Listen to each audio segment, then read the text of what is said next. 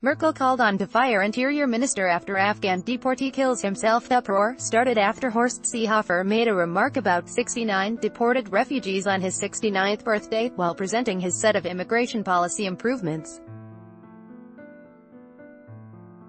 However, the reported suicide of a young Afghan man who'd been convicted of assaults in Germany and sent back to his homeland a week ago fueled calls for his resignation. German parliament member Ulla Jelpke, Die Linke, has lambasted Interior Minister Horst Seehofer, leader of the Christian Social Union, following the reports about a suicide of a 23-year-old Afghani refugee after he was deported from Germany. She stated in an interview with a German newspaper FAS that Seehofer obviously has an incurable deficiency in humanity, and it was high time that Chancellor Angela Merkel throws the man out. The chairman of SPD youth organization Kevin Kühnert tweeted that Seehofer was a pitiful cynic and the office is not fit for character, claiming his resignation was overdue.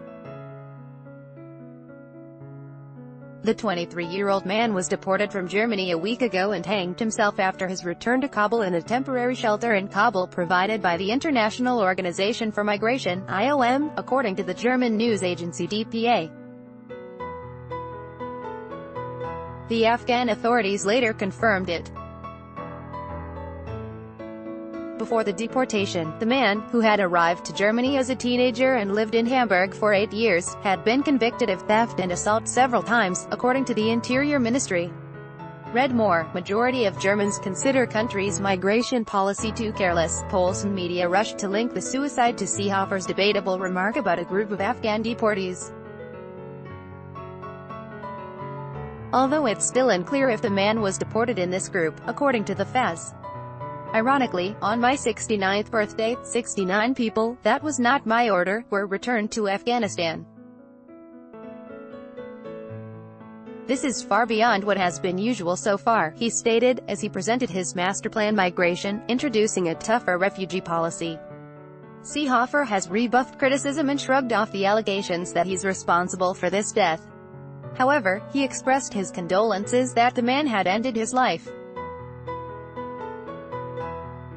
This is deeply regrettable, and we should deal with it objectively and considerately, the politician told the media after meeting Italy's Deputy Prime Minister Matteo Salvini to discuss refugee policy in Europe. Seehofer pointed at Hamburg's state interior ministry, which took the decision to send the man back to Afghanistan in the first place, saying that one should ask the local authorities first why they decided to deport the criminal. To the calls to his resignation, Seehofer responded, "I have nothing to say to that," adding that he hadn't known about the suicide on the day he made the remark.